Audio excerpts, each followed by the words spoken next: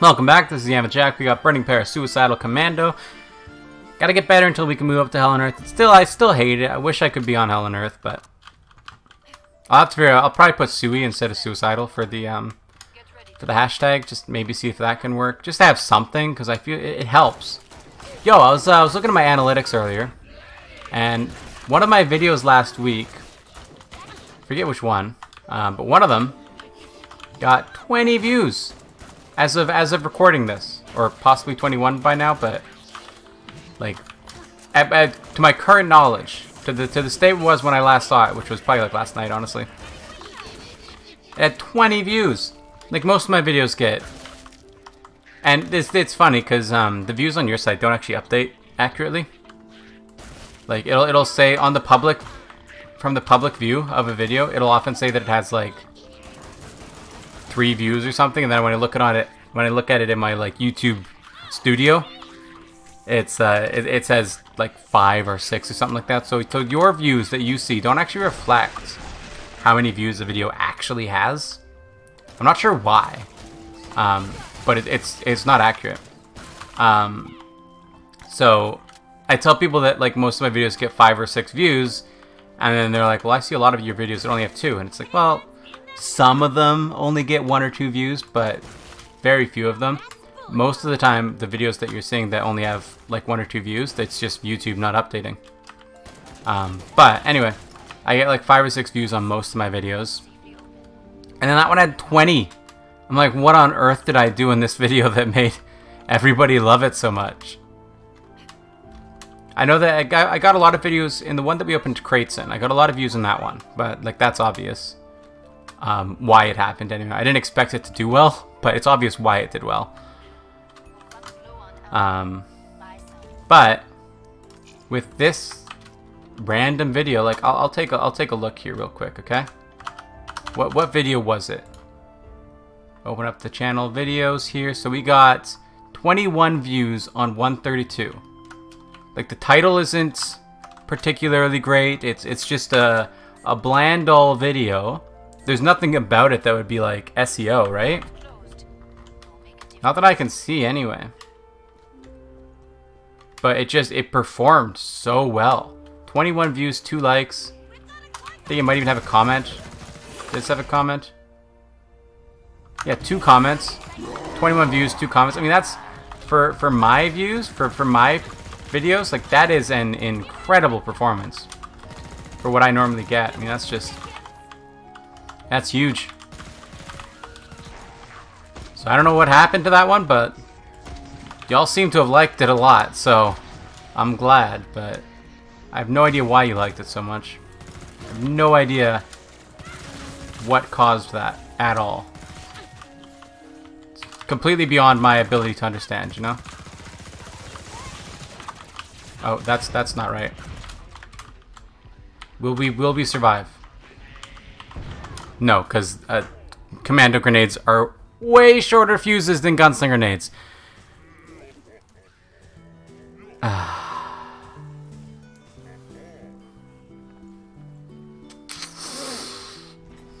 always forget that, you know? Gunslinger nades have a very long fuse. Commando nades have a very short fuse. So if you throw it at your feet, a gunslinger nade won't hit you as long as you keep moving. If you throw it at your feet, a gunslinger nade or a commando nade will. I always forget that. So let's do it again. Let's just give her another go and see how it happens. I should go put my stuff in the dryer, to be honest with you. I gotta do that soon, probably after this video. Oh my goodness. Yeah, 21 views, 2 likes, 2 comments. Like that's an incredible amount of that's an incredible performance for one of my normal Killing Floor 2 videos, you know? That's unheard of. No idea why it did well. I look at it, right? I look at it all the time. Since I saw that it's doing so well, I look at it and I'm like, what on earth is making people click on this? What is doing it? Like here. We'll go look at the analytics for this one. You can't see it. That's good. Okay, so we'll go look at the analytics for this video. So we'll open up the analytics. Compared to the typical performance, it's like literally 7 times better on the views. The watch time is also like 7 times better. We go to the reach, we have significantly more impressions. The click-through rate is huge on it. 16 unique viewers, like that's incredible. The average view duration is higher by not much though, but it is higher. The average views per viewer is higher somehow. Like, just everything on it is so much higher than normal, and I'm like, why? What is about it that's making people love this video so much? Who is this mysterious marksman? So it's not like I put like a clickbaity stuff on it or something. It's just, it just performed really well. I have no idea why. I'm thinking that one thing that I could do for getting better performance would be changing my upload schedule. So instead of 8 a.m. and 8 p.m., maybe I go for like 4 a.m. and 4 p.m. I don't know. I really don't know. I'll have to look at because the thing is that 8 a.m. and 8 p.m. I feel like for anybody in America is 8 a.m. PT and 8 a.m. PT, so my time, Western America time. 8 a.m. is most people are going to be up, and 8 p.m. probably most people are going to be up in America. So that's probably like a good time to be uploading for America. But for other places, I don't know if 8 a.m. and 8 p.m. PT are really that great. So I don't know. I've been thinking about changing the upload schedule though. It's a big change though, right? Because when you have 150 videos, and by the end of this, it'll be, I think, 156 or something like that. When you have that many videos and you've had that many people like looking forward to a video at the same time every day, making a change on the schedule is a big deal. But I'm thinking it might help with performance because I have some UK viewers. I'll have to, I don't know. I haven't thought about like what time would actually be good, or like work out when I should be uploading it or anything like that. Like, I've just thought maybe I should change the upload schedule because I didn't put any thought into this episode schedule, right? I was just like 8 a.m., 8 p.m. That's good. I'll be awake at that time. I can make sure the video goes live, right? That was my logic. But with my current workflow, I don't have to make sure the video goes live anymore. Like, I won't make a mistake because most of the work isn't even done by me. So I just verify it when it is done, and then it's good, you know? Can't really miss any episodes anymore. I know I missed some like 2 weeks ago, but I don't think I missed any last week. And we won't be missing any this week. Well, I was late, I think, a couple of times last week. Or not last week, but the week before. Anyway, it's not really something that I can do anymore because it's for the most part automated. So yeah, it's good. It's very, very good. We're gonna just launch a nade right there. I was hoping it'd kill both of them, you know? And then it killed exactly neither of them. See ya. Okay, that's not exactly what I wanted to have happen. And the final nade for the final boy. That's how you do it.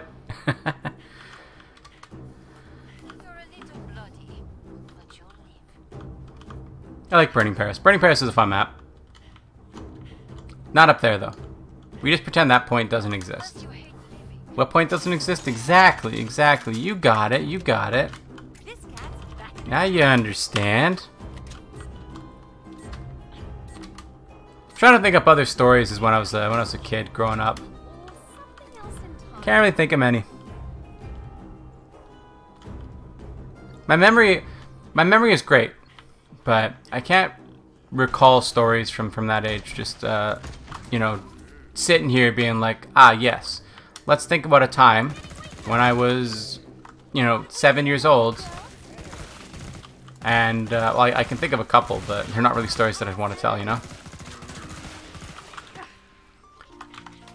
Not family appropriate. It's not. It's just kids being kids. right? Normal kids doing normal kid things that they get in trouble for.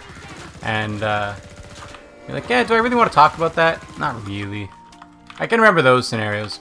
Remember, as a kid, I had a tale.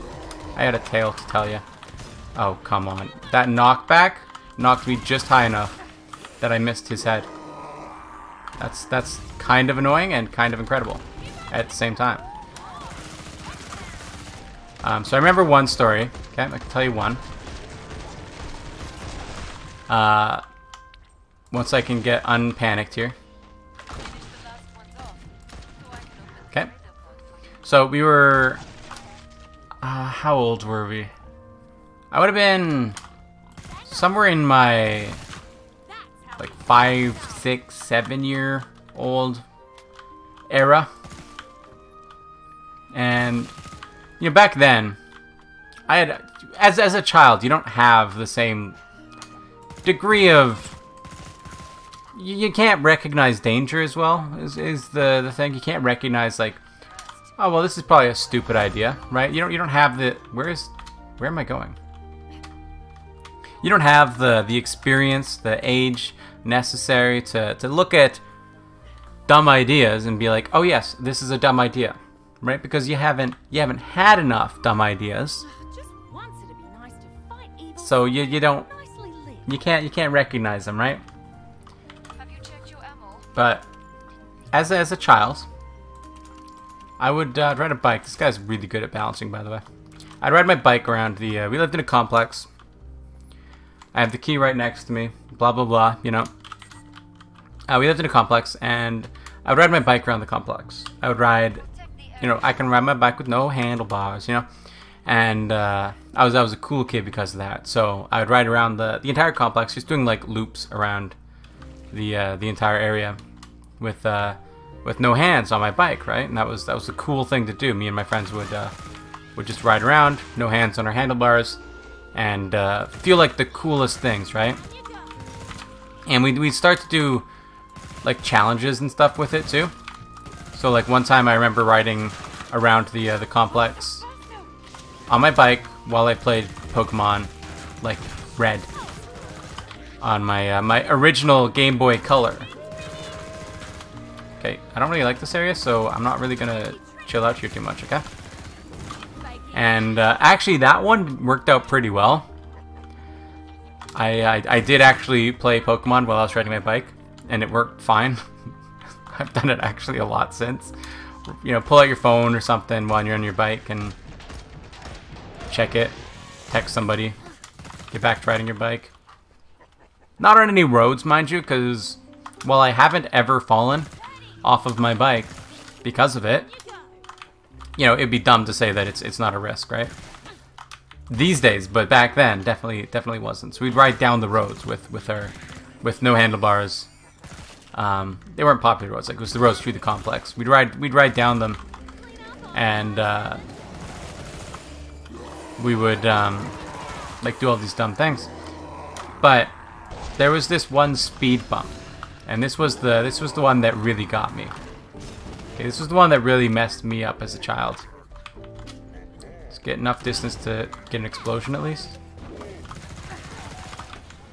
Oh boy, that's enough distance. It wasn't a headshot. Don't you know you need headshots? Come on. So there's this one speed bump in the complex, and I liked to do tricks over it, right? And I'm talking 5-year-old kid who can't even do like a bunny hop tricks. I still can't do a bunny hop, but you know, when I say tricks, I mean go over it with no hands on my handlebars, and ride over it on my sister's bike, or you know, like 5-year-old, 6-year-old, 7-year-old being proud of themselves for doing something that nobody has ever cared about, right? So for whatever reason, this one bump, this one speed bump would just completely mess me up every single time, and I would always try it again. You know, I'd always do something again, like going over it with no hands on my handlebars. So you can't go over a bump without having hands on your handlebars. The wheel will turn, and you can't counteract that. You can't. The physics of it. But you know, 7-year-old me, I'm like, yeah, but what are physics really? Are physics like, can I eat them? You know? Like, I'm a dumb little kid. So I kept trying it, and it never worked. And every single time I'd fall, and I'd get like a big scrape on my knee or whatever. I'd have to go to the clinic. And then, but I hated going to the clinic. I had this like fear of going to the clinic. So every time I would fall, I'd get hurt, and I'd go crying to my mommy. And she'd be like, wow, we're gonna have to take you to the clinic so you can get like stitched up. And I'm like, I don't wanna. And she's like, but if you do it, then I'll take you to Blockbusters and you can pick out a movie. And I was like, oh, heck yeah. So it was just this endless, every summer, it was just this endless, like, repeating of go over this bump, get injured, go to the clinic and get, like, patched up, and then go to Blockbusters, pick out a movie, or, like, a game or something, and then come back home, wait for the, you know, wound to heal, and repeat it all over again. And that's how I end up getting... I don't know if it was, you know, like, teaching a dog to do tricks, so I was, like, being taught to go jump off this... Or not jump off, but, like, go injure myself on the speed bump, because I'd get video games and stuff. But it ended up that that's what I did. I would go and injure myself on this bump. Not intentionally. Like, I never did it I never did it because I wanted to get hurt. Because I wanted games, right? I didn't have that, like, self-awareness, right? It was always a surprise. Every time I would injure myself, I was always surprised that my mother would give me a game for going to the clinic, right? Like, I never put 2 and 2 together that if I get hurt, I go and get a free game, right? Like, it just didn't happen. So I'm not sure if it was conditioning or something else, but whatever it was, I got to play a lot of games. I got I think Mega Man Battle Network 4 on that, maybe. Yeah, no, I got Mega Man Battle Network 4 Red Sun from that one time. That was in the Game Boy Advance era, so this was a little bit later, but still, I got the Game Boy Advance Mega Man Battle Network Red Sun. And it was the first time I had ever rented a game that didn't have, like, a separate memory card. So previously, you know, the games that I would rent would be for, you know, the N64 or something, you know, PlayStation, where you have a memory card, right? And so I'd rent the game, play the game, it would be saved on the memory card, I'd go rent it again when I want to play it again, right? However, with the Red Sun, we had to return it, and I'm like, wait... But I wanna keep playing on this save file. Like, I want this game. I need this specific one because this is my save. I played it. I don't want somebody else playing it. And my mom was like, oh, but somebody else will be able to play it. And so, you know, we had to take it back because it was a rental, right? But that was when I never rented games after that again because of that. And I also think I stopped injuring myself after that. Funnily enough. Maybe it was conditioning. Anyway, that's going to do it for today. Thank you for watching. Remember to like the video if you like it. Subscribe to see more in the future. Comment if you have anything to say, and I will see you next time. Bye-bye.